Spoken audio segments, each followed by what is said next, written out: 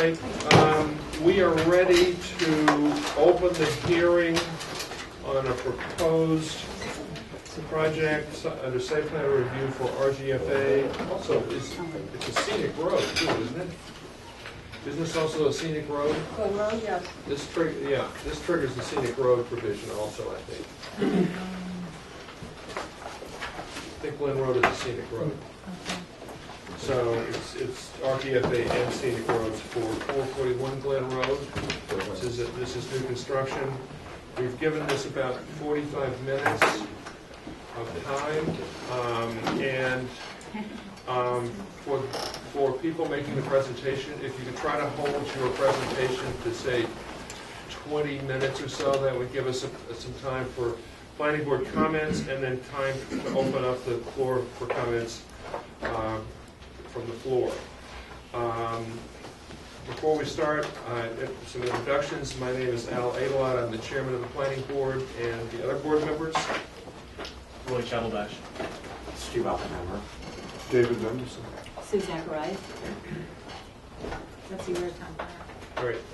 Also, I have a question that I would appreciate, Betsy, you're taking a look at it at some point, and that is that we're doing this as part of a subdivision of a parcel, and as I understand it, the Zoning Board of Appeals created two parcels out of one parcel, one of which doesn't have frontage, so it's not a buildable lot. But the resulting parcel that does have frontage doesn't have sufficient frontage, so it is not a conforming lot. And so my question is, the Zoning Board of Appeals, when they created this, they're going to have to issue a special permit for this. But what is the theory for creating a new non-conforming lot on which you then allow construction? I don't know why you would do that. Well, that's my question. That's what happened. Okay, my understanding that this parcel has a 1970s house on it. It has a portion of the property that is in a conservation restriction. No, it's listed as two lots, two separate lots. It's a 5-acre parcel, and 2+ acres has a conservation restriction on it. No, I think it was subdivided as a separate lot. I don't know. I mean, take a look at the Zoning Board of Appeals decision, if you could, because I think you'll find it's two lots. And then my question is, if it is two lots, they created a new non-conforming lot that is now going to have construction on it. And so, I mean, just to set the foundation for the site plan review, what are we reviewing and how has that happened? So. Okay, I will look into that. Good. I will also note that I received a call from the architect today, and there's some revised architectural plans that are being presented tonight that I have not seen. Oh. I saw a revised set I was given a revised set about a week ago. But the revised set you were given is not the set that's going to be presented tonight? That is correct. We do have copies of that set. Right. The only revisions to it are based on grade information that we adjusted for You are. Chris Russ from Young Basin Architects. And there's some cabana drawings on there that weren't issued with the original. Okay.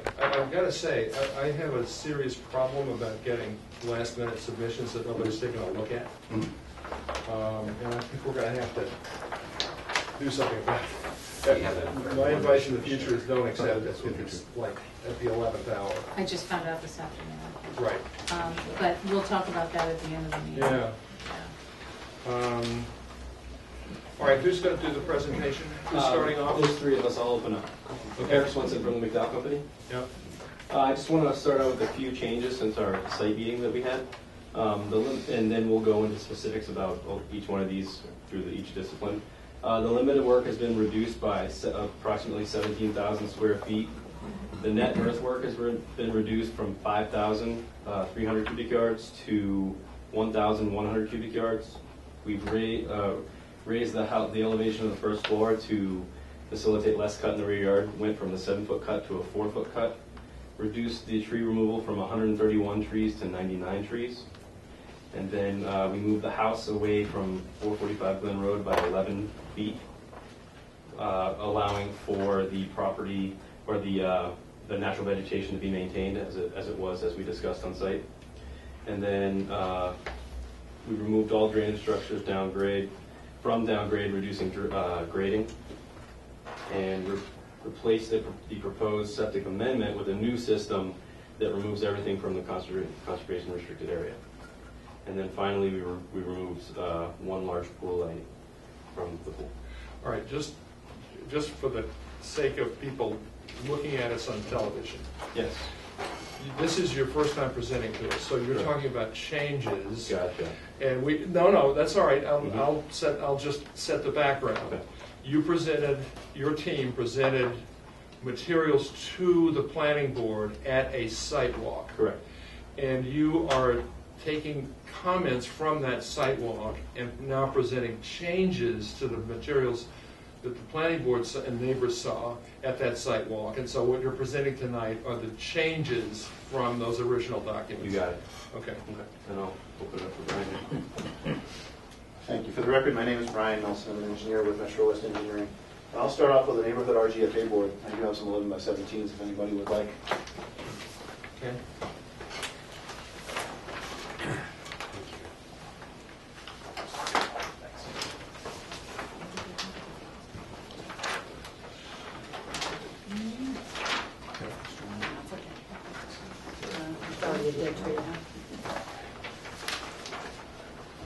Let's start off on top left corner of the page. Glen Road's located in the middle of this presentation board and north going straight up the page. Start off with 455 Glen Road, which is located a little bit northwest of the property. It's a 2-story colonial with a gross floor area of 6,536 feet, and it's located right here with a detached garage. 445 Glen Road is located just immediately southwest of the property, shown in this photo right here. It's got a gross floor area of about 2,800 square feet. Parcel to the north is presently a vacant lot, so no gross floor area applies to that property. This is a picture of the property on the locus, 441 Glen Road, 2-story contemporary style house, about 3,200 square feet for gross floor area. And then southeast of the property is 425 Glen Road, which is shown in this photo right here. It's got a gross floor area of about 8,364 square feet. We'll jump over to the south side of Glen Road, and we've got number 424, which is shown in this photo right here. Colonial again style house, garage on the right hand side. Gross floor area is about 6,800 square feet. Next one up is 432 Glen Road, which is another 2-story house. Gross floor area of about 5,440, so 5,440 square feet. And we've got 2 more on the southerly side. We've got 438 Glen Road, which is set back quite a bit from the southerly side of Glen Road. It's actually this right here, contemporary style house with a gross floor area of about 5,800 square feet. And we've got, last one on this board is number 444 Glen Road, which is a 2-story colonial style, again set back probably a couple hundred feet off the road, with a gross floor area of about 3,700 square feet. And I'd just like to point something out. Betsy, that's shown as a lot. 0. One up to the north. Yeah. Yeah, That's shown as a lot. not just as conservation restriction. What is lot 8-10? It's just the assessor's lot, map 56, lot 8-10. So they probably took lot 8 as they subdivided it. Once they lot 8 Livable. it became lot 8. That's livable, so it must be net. I guess, a net gross. GLA gross livable? That's correct. Without the garages? Is Yes. that what it is? Yeah. There is, for the abutting houses we've represented, the average RGFA is about 5,350 square feet. I'm going to switch now to the existing conditions. Glen Road's located at the bottom of the page, getting north going straight up. Our driveway starts at the southeasterly property corner, kind of winds in a northwesterly direction up behind the existing house, which is shown in brown right here. There's a detached garage a little bit northwest, about 50 feet or so northwest of the house, with a turnaround loop. Just to give you a little bit of perspective, our property has about 5.0 acres of land. It's designated as Weston Assessor's Map 56, Lot 8, located in the Residence A zone. But wait a sec, So why is there a differential between what you've shown on how can you this say and what it's you've 5.5 shown on and that? really it's 2.5? It's 5.0. That's Yeah. not including the lot number, vacant lot? That's correct. This is different ownership up north. So Okay, this, all right. No, but what But about that was this all one? one lot at one point. this one right here, Yeah. that's a separate lot. So we're looking at just this lot, which is 5.0 acres. Okay, But but the this upper is the lot was one that has, created. this is the one that's also cut in half, right? I mean, isn't this lot now? No. There's a former lot line. This was combined some years ago. This parcel fell into the same chain of title as this, but the parcel to the north But that's a is, new lot line. That This is part, a of new lot the line. horizontal line is a new lot line. this one is relatively new. Yes. Relatively, well, I mean, that was created by the zoning board of appeals. That's correct. Right. So the frontage, it stays the same, so the lot configuration changed. That's the point I was trying to make earlier. But did this lot have frontage on another, did this have frontage on another way? No, No, it's a but it's a different configuration lot now. Right. Okay, I'll look Okay. into it. There is a conservation restriction line that runs about 50 feet or so in from the northerly boundary, runs across here and comes down in a southeasterly direction and heads over here. So this portion and the northerly slip are conservation restricted.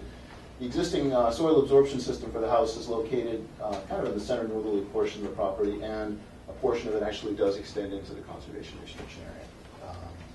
Elevations, there's a high point roughly along the northerly edge. We're roughly about elevation 300 up here. We drop approximately 40 feet in a southerly direction towards Glen Road. The existing impervious area on the property, so with ledge outcrops, the house and the driveway is about 21,282 square feet. There is a wetland located on the southerly or the southeasterly side of the property. It's shown kind of in this goldish color right here. Got a 25-foot no alteration zone and a 100-foot wetland buffer zone. We have been to the Conservation Commission. They opened up a hearing on May 6th, and we're actually continuing with them until next week, June 24th. If there are no questions with this, I'll go to the proposed. Actually, before you do that, if you could, if we could set the presentation up sort of in the corner over here, Back so here? that people in the audience could see it, in addition to people on the planning board, that would be helpful. Sure. So I'm still confused. This is a 5+ acre lot. It's- But a certain part of it is now under conservation restrictions. That's correct. How much is buildable? What do you got for your buildable lot? I would say about 3/4 acres. I don't know the number offhand, but again, this portion is restricted. The majority of the How lot big is is the not. restricted area? It's like 2.5. I'd say it's 2.25. probably about an acre and a quarter. Oh, it's an acre and a quarter. I thought you said 2.25 earlier. That's what I thought it was. I don't have the number, the exact number, but we can Okay. certainly get All the right. number to you guys. All right, got it now. Thank you. And people see, Yeah, I'm gonna actually. Him on the other side of the, go on the other side. Yeah, you're standing in front of it. Proposed site plan, the orientation is the exact same way. Glen Road located on the southerly portion of the property, north heading straight up the page. If I should put the right board up, no? Thank you.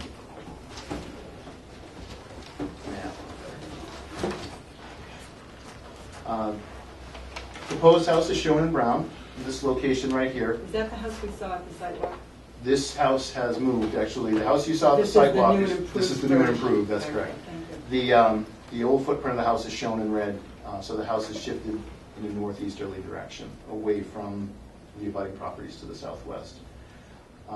For a little bit of reference, the existing house is shown in blue in this location here, and the existing driveway is basically, the proposed driveway mirrors the existing driveway to a location about here. The existing driveway is actually shown in blue, running up in this direction here. The first floor elevation for the proposed house, we've raised it 1 foot from the original submittal, so it's elevation 280.3. The average existing grade plane for the new house location is elevation 278.6, which is about 0.8 of a foot lower than the original submittal. Our proposed ridge elevation is elevation 315.1. And the proposal also calls for a terrace out behind the house, pool located just opposite the garage, and a cabana located pretty much at the northeast ends of the building envelope here. The proposed program introduces about 6,800 square feet of new impervious area for a total of about 28,000. We've got a new 6-bedroom septic system, which will be in a similar location to the existing, but we have slid it out of the conservation restriction area, and that was a request from the Conservation Commission as well. Runoff from the roof surface of the house, the cabana roof, the terrace, the upper portion of the driveway which runs into the garage, and the front entry driveway up here will all be routed to the subsurface infiltration system, which is located in this location here, about 60 feet east of the house. The original submittal had a smaller system here and a smaller system here. We've eliminated this system, consolidated into one, with the attempt to really leave a wider buffer on the southwesterly side of the property. With the infiltration system in place, we've also got a rain garden that's proposed to catch a sliver of drainage from the middle portion of the driveway, and that's located here. We will take another look at this in terms of trying to modify that structure, or maybe going with something different. It wasn't well received with the Conservation Commission, so we're going to take a look at that. We have done some minor regrading to the driveway, and really with the intent of, we know this section of Glen Road is historically pretty poorly drained. So with the stormwater controls in place, the regrading of the driveway and the rain garden, we do reduce runoff to Glen Road by rate, in terms of rate and volume, by about 50%. So there's a fairly significant reduction in the amount of water that will make its way toward Glen Road. Runoff rates in a southwesterly direction have been reduced on the order of about 5 to 10%. So there will be an improvement, certainly a reduction in the rates and volumes of runoff heading in the southwesterly direction as well.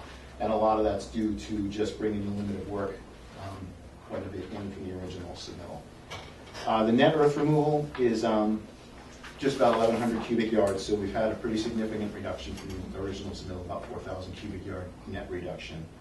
How did you achieve that? We did a few different things.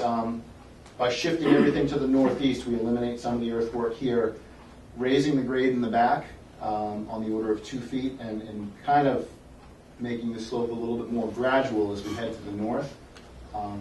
Same thing with over here. The earthwork has certainly gone away a little bit, and we've pulled the limit of work in over by this retaining wall. So the combination of those things has really reduced the amount of earthwork in general. We do have an operation and maintenance plan proposed for the site, and just would like to, before I turn it back over to Eric to talk about landscape, we'd just like to again emphasize that, you know, in terms of runoff toward Glen Road in a southerly direction, runoff in a southwesterly direction, we do have some pretty significant reductions. And with that, I will turn it over to Eric.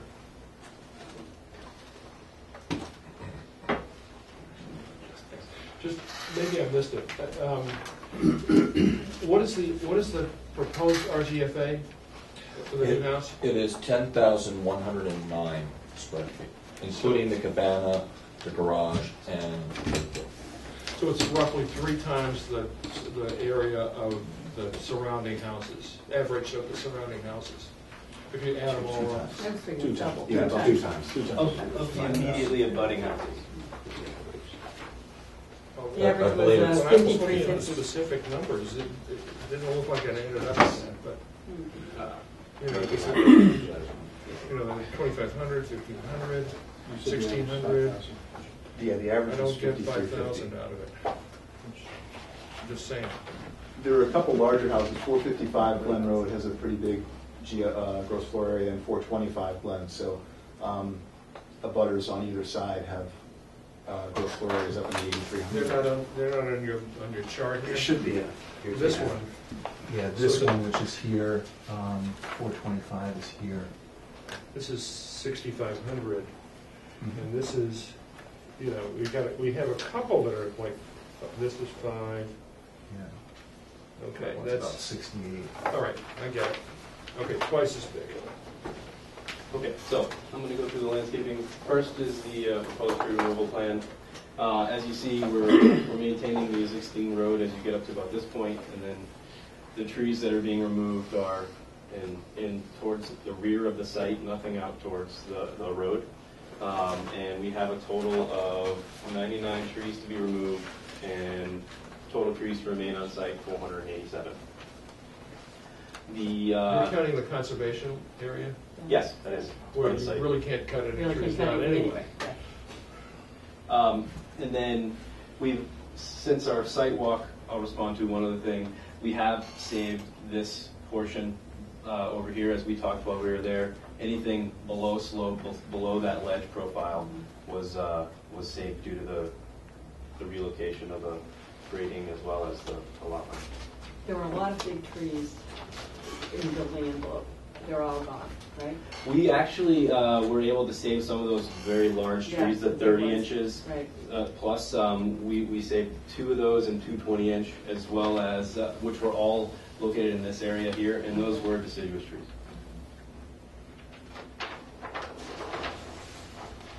We'll go into the lighting plan. What we have here are far off the road, first post light, just as a side note, all the lighting is dark sky compliant, either is shielded or has frosted glass. So the first post light, well set back off the road. The driveway doesn't have a straight shot down the drive, it curves in, so you minimal visuals from the road in terms of lighting. Three proposed post lights, some path lights along the front court. All lights in the front here are under coves, so they're either built in or under a cove. And then as you come around the house, there are lights for the garage area, some path lights here, in-step louvered lights in the rear pool terrace as well as in the wall, and then some path lights along the back. And then at each exit where needed, there are lights per code. 1 per or 2? We have 1, it's actually 2 at this point, yeah. The code only requires 1. Okay. Okay. So what's your total? Our total is 18,778 lumens, so we're below the lumen count. And we did, as I said, we did remove one of the larger pool lights. Quick question. Yes. What is that forecourt composed of?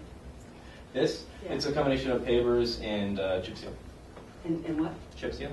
And chip seal. And what is its purpose? The purpose is because we're so far set off the road, and we have a wetland situation here where we don't want people parking over within this. We've provided a formal area for the front so that you can park without having to go all the way around the backside of the house.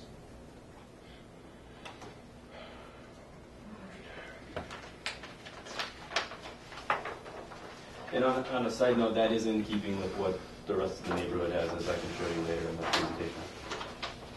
So this is the lighting spec sheets. I won't get too in depth with these. Just note they're all dark sky compliant. And then here's the planting plan. So as you enter, we've included some sugar maples along the drive court just to accentuate some of the turn. And then from there we did some bordering columnar pears, some green beeches in the front here, and then some Cleveland flowering pears up against the house to break up the facade. And then I'll get into the surroundings. So here we have provided on the top of slope locations for some evergreen trees, Norway spruces, 10 to 12 foot height, so that if you were to include these within this the setback area, the height changes there you wouldn't get anything out of it. You'd actually just be screening the natural grade instead. So by putting them on top of the grade, we're helping screen this section of the house. And as a note, we've repositioned the house even further so that you have a screen here, and it's the short side of the property that this property is looking at, which is the closest property. short side of the house. And then in the back, as requested by Kim, she requested that we put some trees in to infill where we had cut down some other items. So in there we've got some Rutgers dogwood, which are flowering, and then underneath all that, some winterberry and some rhododendron. Just in this portion, which is to screen, if at all possible, anything coming from the neighbor there, which due to the profile is very, very minimal, and I'll show you that in a section later in the presentation. I'm going to turn the page. Is there any other questions on this? Go ahead. We'll ask questions at the end of it. Sounds good. So this shows the sections. This is 441, which is 445, which is this here section coming through. As you can see, there is the yard, a growth of trees, a meadow where there's a septic system for this house, and then this naturalized area that we had discussed before. You see the trees here. This is what the front facade would potentially look like, and then going up the hill. That's where our septic is over here. And then just for reference on the next sheet, we'll break this up into two. One will be from the house to this house, and the other will be from this one to this one. So 455 Glen Road, which is the house towards the back of the property. As you can see, there's a natural grade that comes up here. We've planted on top of that, and then so if you were to look through this expanse, you would actually just see the very top of the house there from even the second floor of that house. And then you can see our old line, which was our old cut line here for grade, and how we've graded that out over that since we talked on site. And same goes for this one. This side you can actually see the screening trees. I didn't want to show the buffer trees just because of the way the cut was. And then you have the driveway here, the large wetland buffer, and then 225 Glen. And that is all. Okay, let's look at the architecture.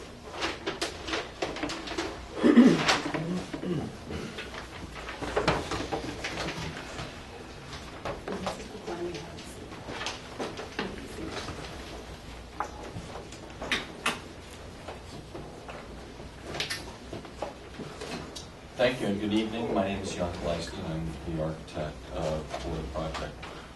We have designed an RGFA house of a square footage of 10,109 square feet, including a cabana of 386 square feet, which is located behind the pool on the site plan. It is a 2.5-story shingle-style facade with a first-story stone veneer applied to it.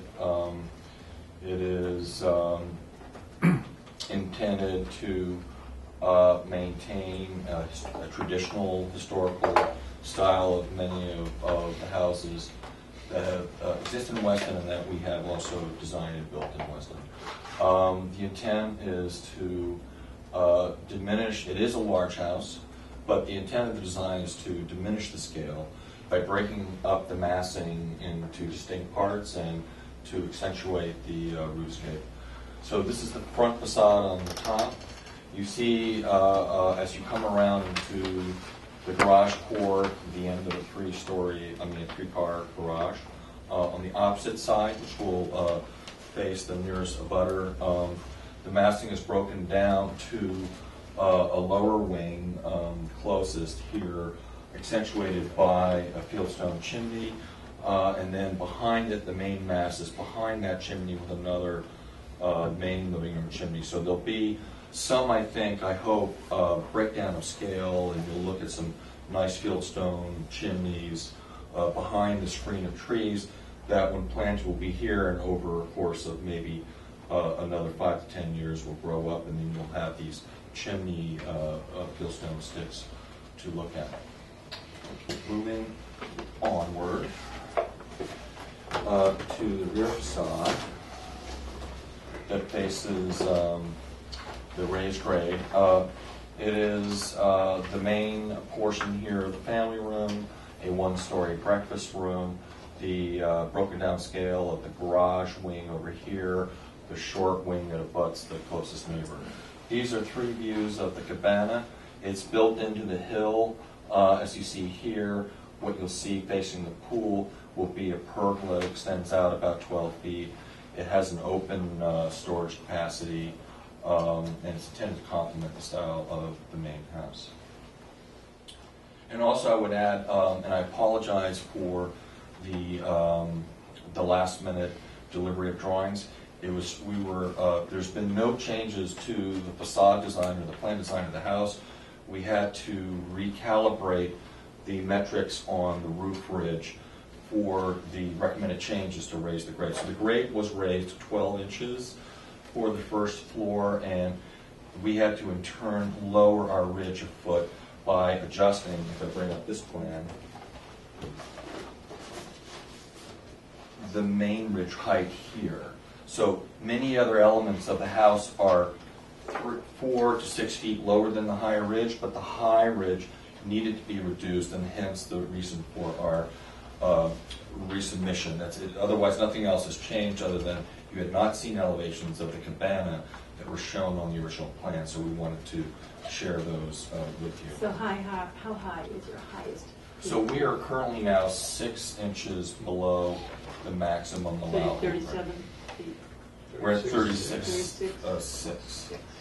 We had to reduce it, I think, somewhere between a foot and a foot and a half. We were further below, but in order to accommodate reducing the cut, which is very important, going from 5,000 to 1,100 cubic feet, we raised the house, and we just had to adjust the architecture. So the net effect is that the ridge never really changed. We just raised the house up and then reduced the pitch of this main roof to stay under the 37 maximum. So next in our architectural tour are the floor plans.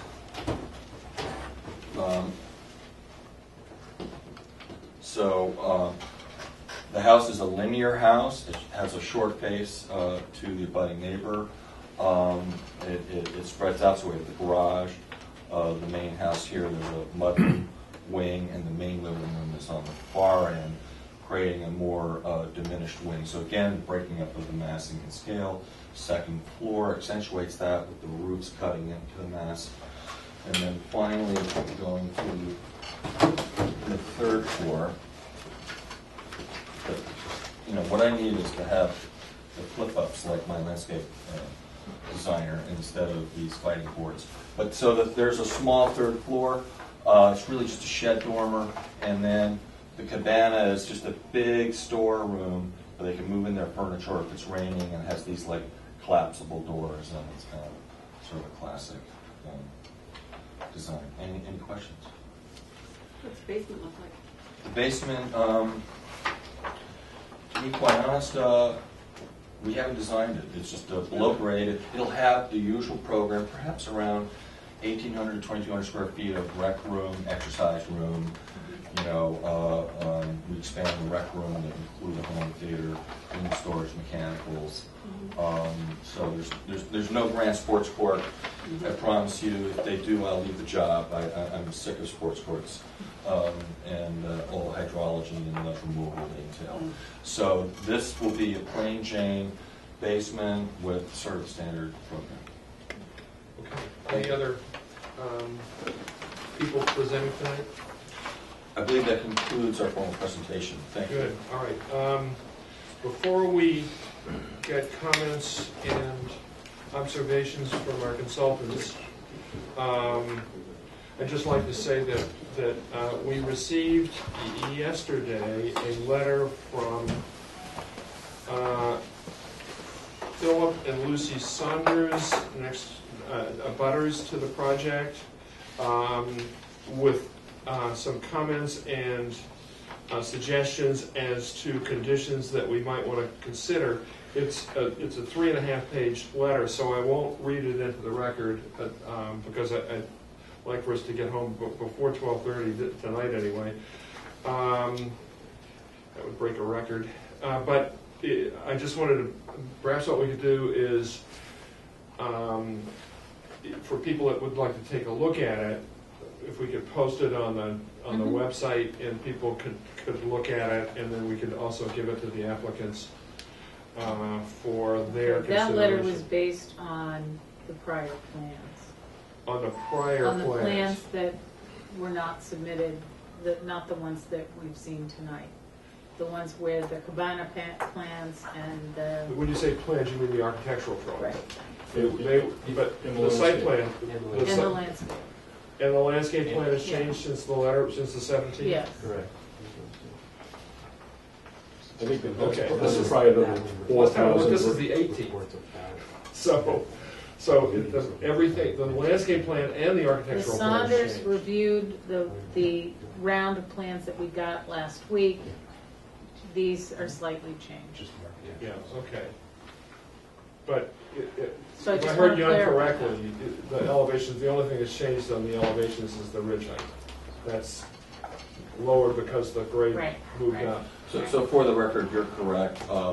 The technically they've changed, but in substance and meaning they. I think the they same have thing, you could say the same thing for the landscape plans. I just want to make sure that people see what abutters are Mhm. saying, so. Are there any highlights that we should know? Well,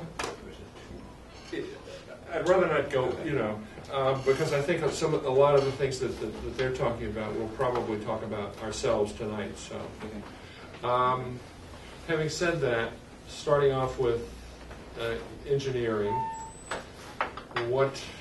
Dave, what's your reading on the current situation with respect to site engineering? Well, I talked to Brian today, and I asked because there's a lot of ledge on the site, some shallow ledge.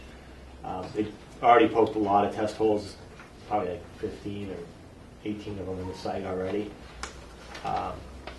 So I asked that we have test holes in the two proposed infiltration areas. One of them surrounded by 3. I said just do one in the middle because the other one, which is a foundation drain, we should have one over there as well.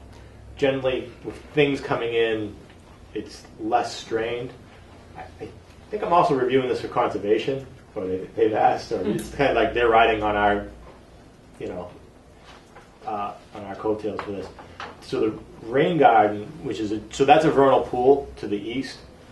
The conservation concern with the rain garden is that if there's standing water in it, that the critters would get confused if it's the wrong time of year and maybe go to that and then get caught high and dry if that dries up versus going to the actual vernal pool. So we asked them to look at turning that into something other than a rain garden and addressing some infiltration that way. And what else, Brian? We talked. It was the rain garden. It was the test holes. It was the perforated infiltration kind of leading to those areas, and that was about it. Generally, it's not a complicated stormwater plan, which is what I like and why I want like a couple test holes right where we're putting these things. It's not depending on a lot of things to happen correctly for it to work. Basically, it's just a big, large infiltration system where they're going to take all the water from essentially the developed area and put it into it. And then balancing act too is with conservation. You don't want to dry up the vernal pool, so we're trying to match volumes going to that as well, or just not decrease them too much. Okay. What about pervious pavement? It's You got a lot of pavement there. It's not really a site for it. There's shallow ledge, a lot of spots, and then if you look where the septic system is and the infiltration system, those are deep soils. But from like the house moving back, it's all shallow soils. So I don't think you could get like a deep section in a lot of those spots, and then you could also kind of maybe paint yourself into a corner. You said, I'm going to make the driveway all porous pavement. You can't get the underpinning. You can't Doesn't go soak in. it up and then distribute it. Yeah, or if you do, it could be hitting the line of ledge and it'd be Yeah. shooting out down the bottom. Right. Which I've actually seen on that stuff. So, it's addressing the neighbors to the south. He actually broke up his analysis so that there's like a design point each neighbor to the south plus Glen Road. So we're not you guys don't know. Like some engineers will just amalgamate everything and say, oh, look, overall it's doing this, but we look, at the three neighbors, well, the two neighbors of Glen Road, plus their own pool, but I'm speaking for the product, so. I think that's more I talked about the stormwater than I have in the last couple of years. So is there definitely going to be blasting? Yeah, if they're gonna have a basement, it looks like it. Yes. Yeah. Do you have an idea of how much material you're going to take out? How many cubic yards of ledge for the foundation? Yeah, well, for the basement and foundation. We haven't calculated that. Because it's a big footprint. Yes. So we're back to above 1,100 cubic yards? I don't think we know yet. So that's actually, Well, yes. we reduced it 17,000, right? Is that right? I've jotted down numbers. Well, Brian, can you just, we're down to 1,100, but Yeah, that doesn't include the foundation. That doesn't include the foundation. correct. So what does that do? Well, it depends on where the ledge is. It's a subtotal is what it is. It's not Yeah. a gross. Exactly. There's more of a balance now between the cuts and the fills on site. So there will be the same amount of excavation for the foundation, or a little bit less actually, because we pulled the foundation up a foot in relation to the original submittal.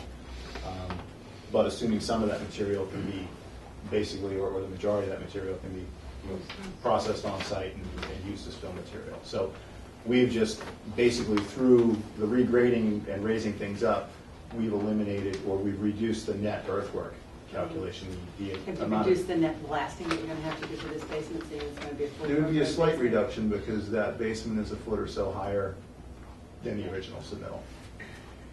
But it's going to be a lot, so Yeah. I think we ought to look at.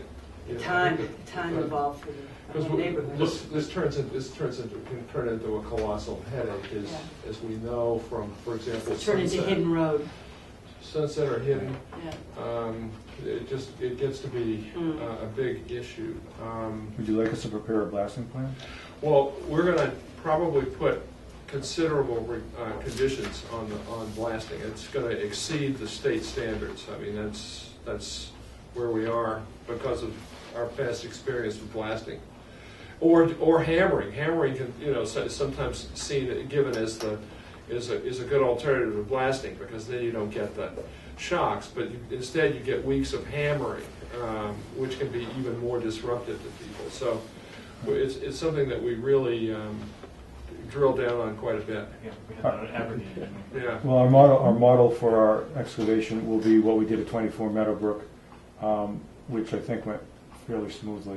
Where we had probably 5 days of blasting, and the rest was just drilling. Yeah, that was the one with the sports court, was it? The deep sports court. Wasn't that the basement sports court? I wish I never do another sport, not for the record, but there's such a headache. Yeah. And how many days of drilling? 5 days of blasting? How many? I mean, The drilling, it goes on for a while. It's Yeah, probably what's a while? 3 weeks of drilling, How something many? like that. 3 weeks, 3 solid weeks. something like When that. you say drilling, you're talking about hammering? Jackhammering, right? No, not hammering, not the boop, boop, boop, boop, Yeah. but just drilling holes into the ledge where you put the explosives Oh, so into that's the holes. quiet. That's not. That's relatively quiet. That's not the noisiest thing. But Yeah. then, so you drill all your holes and then you charge them and then you do your blasting. Yes, you go section by section. You drill a series of holes in a section. You blast that, and then you move on to the next section. And it's all highly regulated. The fire department observes every. We know about the regulations, but as I said, we're going to go beyond what's highly regulated, because we know the backstory on a lot of the Yeah. experiences that people have had with blasting. That's fine. We regulate ourselves more than is required anyway. So I'm sure we'll be on the same page. Yeah. Okay. Kim, landscaping. It's an improvement from what we saw. I did work with Eric a little bit further beyond their last submission to try to save some more of those bigger trees in the backyard. I think you've gotten 4 additional out of that, which is good. I am still concerned about that one row of Could we evergreens bring to up the the landscape plan? southwest neighbor. And learning from past experiences, I would highly recommend that if you decide to approve this, that there's a condition that says if at any point it's determined that the ledge is gonna either need to be cut into more or the trees can't fit in those holes, we come back and take another look at it and Yeah. learn from Loring, to not have that situation again. How close are they to the foundation? I mean, as this week's sidewalk would show us, when we do a very large-scale tree very, very close to the house, the owners 10 years in hate it because Yeah. they've got the tree brushing up against the foundation. So, I mean, if you've got enough room to actually put in some sizable trees up there, or We you, do. These are are right on it? These are actually about 8 to 11 feet from the house. Yeah, But that's not much. But what's the not species much. of the tree? They are Norway spruce, 10 to 12 feet. Yeah. Well, we all know what they do. Yep, They get huge. And That's the tomorrow's idea for problem. screening. That's tomorrow's problem, which we literally just dealt with on Tuesday, and it was very unpleasant. yeah. So, We need something there. I We know. need something there, but we need room for it. Well, It needs here's room to be placed. here's the location of the house is the key to this whole site plan, and especially that part that's sort of sticking down to the lower left. And so the way I look at the site plan, what's driving the bus is the house location bus is the vehicular court, the side accessed garage, because everything has to move south to accommodate that turn-in. If that changes, you could move the house up. The thing that's blocking moving the house up is that driveway court, the garage court. And one question I had is, what if you rotated the garage so it's a front-facing garage, and you combine the two courts so that instead of having one in the front and one on the side, you somehow combine those and pulled in there and move the house up, so that you now have room to do an adequate buffer on that side of the house. I recognize that it screws up the pool access, but by the way, that's something else that's going to require some blasting, putting the pool in. But I wonder if there's not some way to deal with that. I mean, that's another tail that's wagging the dog, that maybe there's another orientation for the pool, or some other way that you could make it work so that you could get the house off that property line on sort of the lower left-hand side. It's too tight. It's too and I can tight. see right now that the Norways are just going to be 30 feet. Yes. Roy McDowell, the McDowell Company. The other option to think about is, and I understand your concern with 11 feet, 10 years down the road, the spruce will be Right in there. Brushing the house. right up against it. Right. So the other option is, why don't we consider taking those out and putting in some 10 to 12 foot emerald. What's wrong with moving the house, Roy? Well, I think that's kind of the tail wagging the dog. I think. What, the house location? No, I'm saying shifting the house. I think. Why? Why do you think that's the tail wagging the dog? That's the whole problem. Well, a couple of concerns I have. One is, I'm not the architect, but by spinning the garage, as you're driving up looking at the front of the house, you'd be looking at garage doors, as opposed to right now where they're on the side. On the other hand, what not looking at garage doors does, and maybe it's the tail wagging the dog for you, but for the guy next door, that's the whole dog. What if, you know, Next door, you're talking about the people down here on the lower left? Yeah, those are the people I'm concerned about. No, what I'm saying is, if we were to put the arborvitae's in there, we wouldn't have to worry about that 12 feet, because those aren't going to get any bigger than 6 feet across. I understand using a tall columnar type form, but I think, number one, it's very unnatural look. Very artificial. Well, it's formal. It's very formal, and this kind This of is the a site very, really this is a isn't. wooded site, you know. Yeah. But there are other columnar type material we can look at, whether it's cedars or some other version. And the other option is, why can't we move that forward and bring those trees further out? Well, is that Well, then you that take out was- the existing trees. Yeah. No, but I'm saying bringing the screening up. How much room do you have there? You were talking about bringing this. We have we have a lot of room here, but where the ledge is, it's about 8 to 15 feet in that area. So we're placing the trees about 8 to 11 feet. I just think it'll just be really unnatural. Well, It would just be so easy to slide it. How close is so your, easy. how close is your setback from the living room to the line?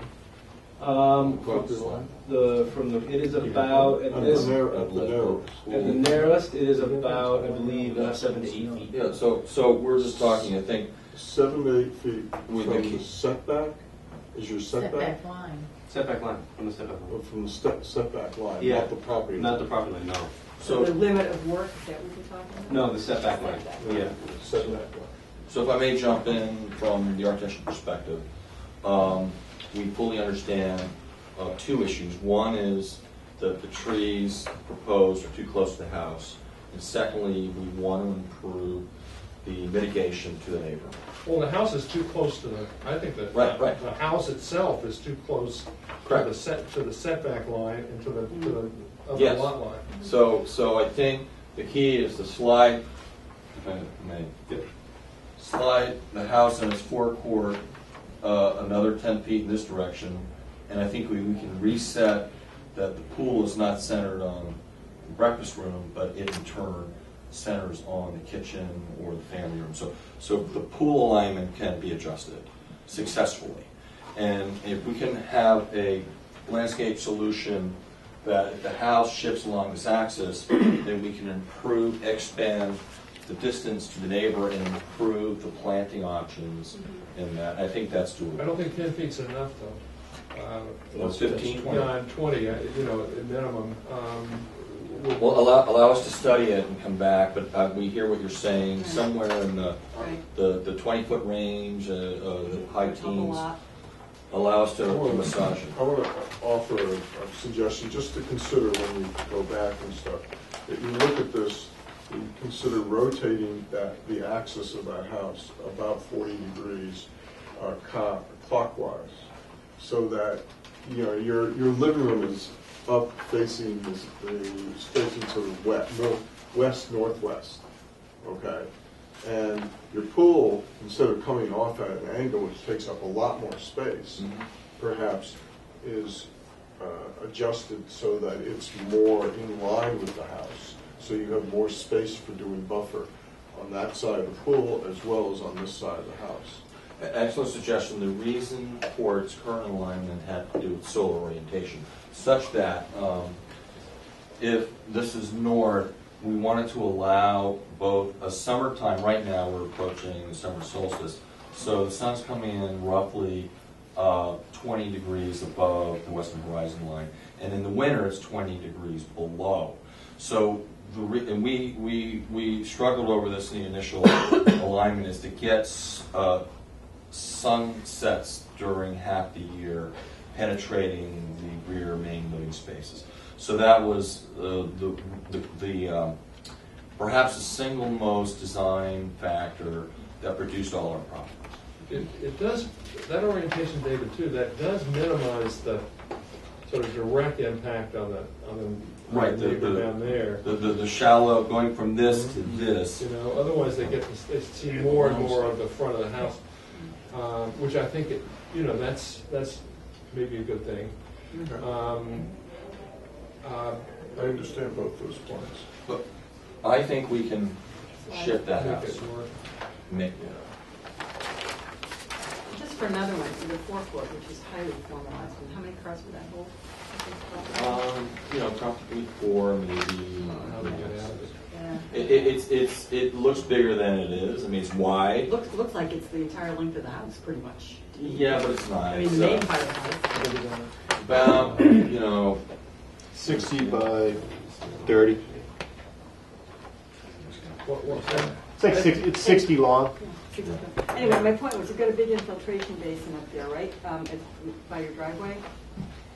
Over here, right here, yeah. Wouldn't that be kind of cool to have that all be contiguous with one another? You mean under? Yeah. I mean, could you put the driveway over? I think it put would in a function parking better. lot? I mean, having, if you think of that as a parking lot instead of the forecourt. Boy, that sounds like a tough place to get in. And you're on. parking, looks like you could get, 6 cars in there. They could get in, but they'll have a hell of a time getting out. It's all one maybe it would be L-shaped. better to consolidate those areas somehow, or if there really is a big push to find parking spaces for 6 cars. So there are two elements of that forecourt. One is that the 60-foot dimension is the standard dimension for a parking garage to have, right angle parking coming Yeah, but then you can back out. Right. But in this case, you can only back straight out, and then you're stuck, because there's no way to turn, the car. Correct, and since we won't be anticipating 6 people parking there, it's more like for the 2 or 3 cars of the delivery truck. So for 98% of the time, it's going to function for the visitor and the delivery truck. But the main reason for it, Why not have the delivery truck just park on the driveway? because it's only 12 feet wide, Well, Up by the you're going to have garage? all that traffic going up and down the driveway? It's really frontal presentation. right. So Yeah. It's actually just a formal It's the formal device. It's a It's a design frontal device. It's not presentation of about the front of the parking. house. right, it exposes the front facade. It's not. It's an arrival. It's wide, but it's not extraordinarily deep. I mean, I still think you could do a very pretty entrance up there, but maybe Yeah. not have it be a big parking pad. You have the parking. One of the things that it does, Roy, is it makes you have to push the grades down. So, see, below that lower point on the forecourt, those grades could, if that weren't there, those grades could be fanned out quite a bit. So you don't get anywhere near that kind of steep grade going on. I mean, it might improve the. We'll take a look at it. Yeah. I mean, I think that lower corner actually comes out of the natural grade, but. Well, there's a big regrading right below the forecourt going on. Right, I think that's blending. It's blending some of with the existing ledge and then some. And I think it's actually filling the wall. It's It's more filled filled and cut. Yeah. In that part.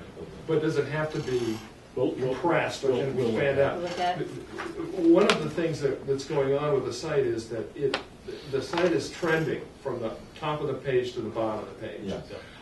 And one of the issues that we keep hammering over and over again is that the designs today all have to be sitting on a surface as flat as this table. And for a 10,000 square foot house, the size table you need gets to be big, and so it spreads things out. You're pushing the contours back, you're pushing them out in order to get that flat surface. And we keep saying, why can't we design more with the existing contour, so we have less of this regrading and less of the sense that you have to put everything on a flat tabletop? And that might help here. You'd still have your big house, but maybe shifting. Maybe But the they said they garage would- could they be said area they would- changes. They said they 3 would. steps up or something. Right, if you look at the elevation, it's absolutely flat. Right. And the site isn't flat. The site, you're correct in saying the site isn't flat. So from the front of the garage court, it's 275, or from it's 275, and the rear of the house is actually 282. So we do have a pretty big change between the front and Yeah. back. But you're trying to make that flat, so. No, that's our proposed. Well, the house itself is sitting on a flat. I'm looking at the elevations. There's no topographical change. Those there. don't reflect the. Those are just the house. Yeah, but it's. You're talking about the landscape. Oh, I'm talking about the landscape. You're talking about the actual I'm house. talking about the. Okay. I understand. grade. I understand. Also, the whole idea, as I know you know, of shingle style is it's asymmetrical, and yet you have this very formal symmetrical court in the middle of it.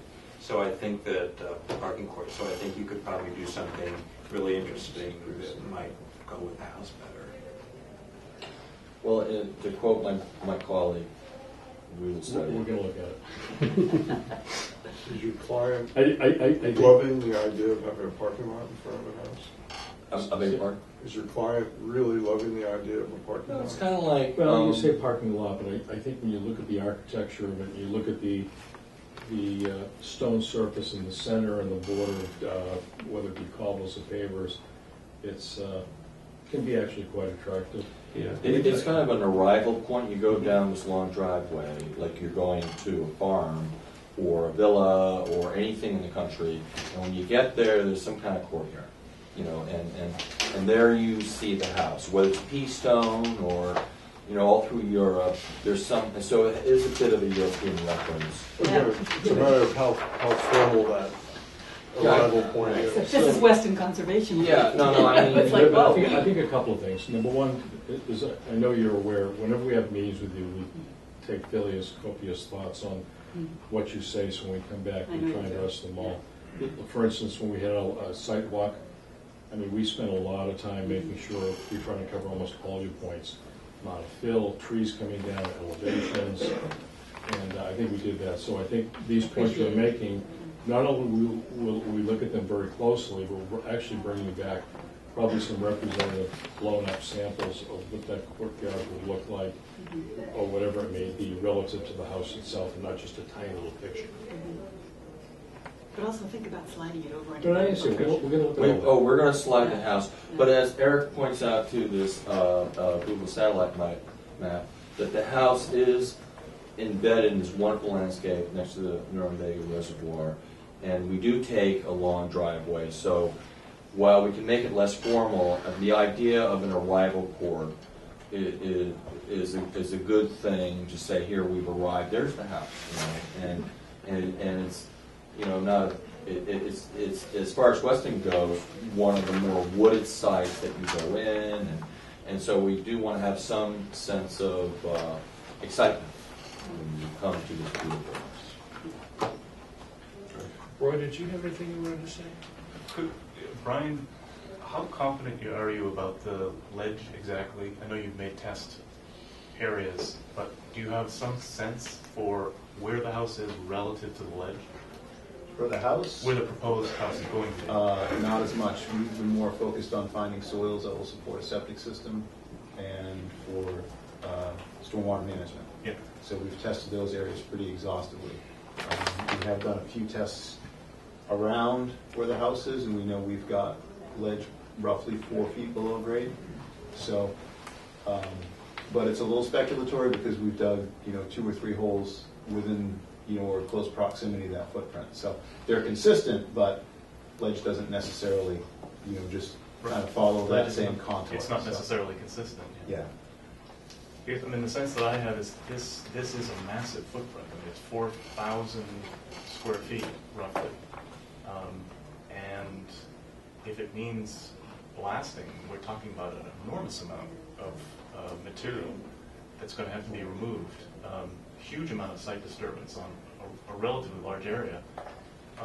It's massive in that sense. It's also massive in the sense that on the first floor, I'm looking at the elevations, 11-foot first floor, 8.5-foot second floor. So it's very close to the maximum 6 inches, you said, below the maximum ridgeline. So to me, it presents a pretty massive looking house. I respect the orientation to the closest neighbor, and I think that is a good thing. I just like to see the scale of the house reduced in mass or reduced in footprint. The impact is to me, very large. It's going to affect the neighbors for a long time. A couple of comments. One is on the 4,000 square foot footprint, 1,000 of that is garage, which will not have a basement or blasting below it. And the basement area itself will not have a sports court, so it'll be the normal basement depth. Forgive me, I just want to say, I'm looking at the very first floor, it says 3915. Oh, is that what it is? Yeah, Okay, well it is. then my mistake. Okay. Then the actual footprint is then another 1,000 square feet. But the sort of doing this for the last 20 years and presenting before this board, the average size of every house we present is this size. This is not an increase. I don't think it's so much the size. I think it's the idea that the site presents construction challenges. And on a site where you don't have to blast, in other words, there isn't the same impact. But because this is going to require a large amount of work in order to prepare the house for it, it's going to have a large impact on the neighborhood. That's my point. I'm very confident. My experience is that we're blasting on every single project in Weston. It's built on a rock. We've blasted on 24 Meadowbrook. The house is this size. The footprint is this size. It's actually larger because it has a first floor master. And we're so used to and really, quite frankly, really good at it that we're not going to disturb the neighbors. They will not be impacted. We will not cause any damage to the neighbor's house. I can say that with great confidence because we've done it time and time again. I mean, this represents the average or below average for the last 20 years in Weston. And we're the people that are doing it here every year. And we're the best, one of the best that are doing it. We scale down the house, we break down the scale. It's not a big monolithic colonial mansion with 2-story columns. And it's buried in the middle of a 5-acre lot, even though part of it's conservation. It's a 5-acre lot buried in way hundreds of feet off of the nearest public way. And, you know, in my view, it's one of the least impactful projects we've presented to this board. And I know you're new, but I'm just sharing my opinion. I've been doing it here for a long time. Yeah, some of us have too. You more For than me. better or worse. I will defer to you, Al. Uh-oh. Thanks, Jan. That's will. a bad thing. No, it's a good thing. I have to ask you a question that is not really, part of the planning board oversight and stuff. Why have the dining room and the living room in their location they have? It seems backwards to me. The dining room, living room? Well, the dining room wants to be closest to the kitchen wants to be closest to the garage. This plan. Yeah. This I'm going to blame my builder for. Good, okay. No, that's I good. like the floor plan. Yeah. I'm going to blame I him. just I think- wanted to I put just it. think they're backwards. I tell him to put it in the regular place every time. I agree. By the way, I agree with you. Well, you're very Fire smart. mark. Is the pool essential? For If you don't have a attracting the kind of buyer we think we're going to get, it's essential that we're approved. They may decide not to do it, but a lot of these people, a lot of our market wants a pool. A lot of people are sort of giving up on pools in New England. It's such a pain in the neck. I totally agree. Yeah, but his people are all from California. But the real estate So they market has figured all it these out, tricky yeah. ideas. They like They used to, pools but and people are third learning floors. about pools. Yeah. I mean, Yes, yeah. If you do approve the pool, the fence should be I considered. know. Mhm. The fence gets to be an issue. Where is it? Where is it? That's a good question. yeah, That's a very yeah, I can Thank point you. it out.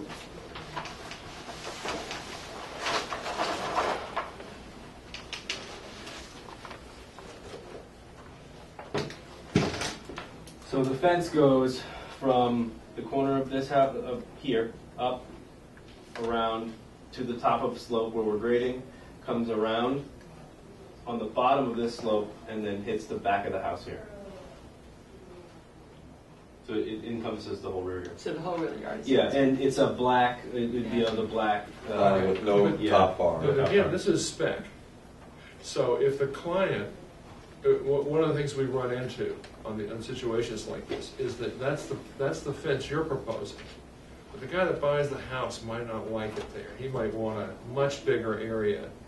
You have to come back to your board. I know, This and is- then I know, but then we have to deal with them. It's like, Been there, please. it gets to be a mess Yeah. because they might want to expand the yard that way, and and because Fluffy the dog wants more area to run around in. And safety, I think- safety. Safety. Well, It's always Safety. Always. I think Mark needs to make it clear to the client, this is the approved plan, and this is what you're buying. Yeah. I mean, we'll make the client painfully aware of this process and steer them away from any amendments, because this team does not want, once we're approved, this team does not want to come back. Save this before you. videotape. You Make won't. them watch it The 4 or new 5 owner will times. come back. Yeah. Then they'll see the Yeah, added we'd involved. like to have a call. That'll do it. Maybe have them watch a few of them. Oh, we don't want to put them to sleep. The DVD collection. I'm just asking, I mean, how critical is it? Because it's also restraining the house too. I understand. For the marketing, it's probably 50-50 whether that pool will ever happen. I don't want to build it as a spec house. Our history of the last 3 or 4 projects is we've always found the client. If it were to be built as a spec house, I wouldn't plan on the pool. However, just knowing that these people may want a pool, we would like to get it approved in the event that they want it. Well, we'll have to write really tight conditions on that. Where's the generator on this place? To the left, right behind the family room, or? Yeah. Ah, Right there overlooking the neighbors to the. seriously? Why is that That's the the, living room. That's the living room. why is it there? We'll move it up by the cabana. Yeah, Yeah. for sure. Yeah, definitely. Makes no Right. sense. Yeah. You still have to meet those, the The sound, yeah. DEA. Yeah, but it'll be a lot Fortunately, easier. It'll be a lot easier than that. That location, we're so far away Yeah. from what we've got approved, we should be okay. Not where you are now. No, Never that's make the 40 dBA. right. No, that's exact, we don't want to impact that, the neighbor to the southeast. We're gonna move it up to the other side of the house, to the right side of the cabana and screen it That up. actually brings, where are the ACs, where are the condensers and stuff? They're scattered around like, They're not all gathered there on the south side? no, but, the ACs are, these days are less an impact to neighbors than generally. Yeah, but they're still added noise. Absolutely, and if they're What about close the to neighbors' market- air conditioning? Yeah, they probably have window units. No, they don't. Really? It's amazing though, the new generators with the insulated housing, Mhm. you can't even hear them running. Mm. The new ones, they're very good. Good, well, That's good. Put in a new one. Use that. What we have found is that a 40 dBA at the property line is a pretty good standard. It's not that hard to meet. All right, we'll have to continue. Betsy, what date do we continue to? August 2nd. August 17th. We're going to be there now.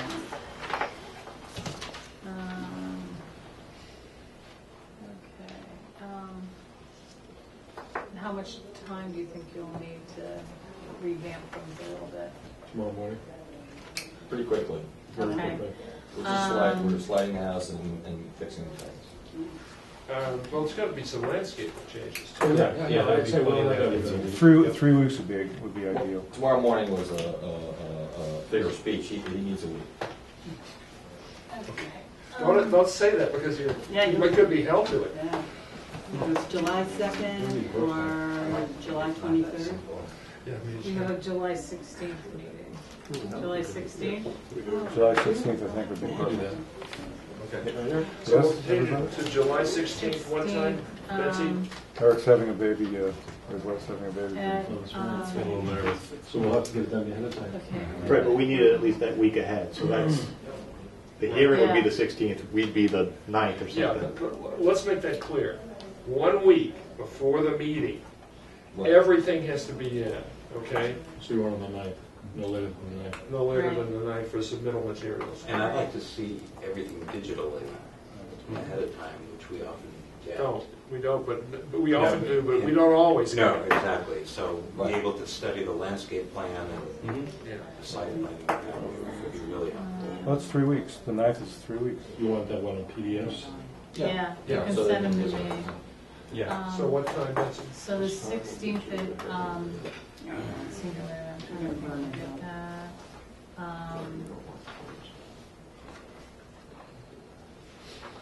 So 8:15, 8:15? yeah. Okay. No, No. 8:30, sorry. 8:30, July 16th, 8:30. Good. Thank you. Very much. Thank you. Thank you. Thank you. Thank you.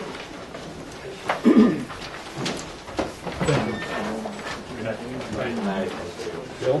See you. Good, good, coming.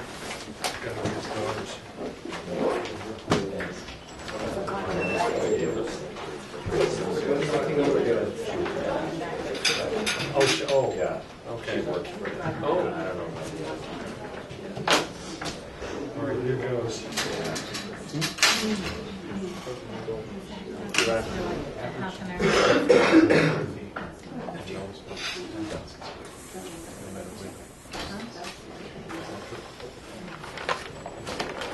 I don't have a record in my head of the size houses and built, but I'd say that's probably close to true.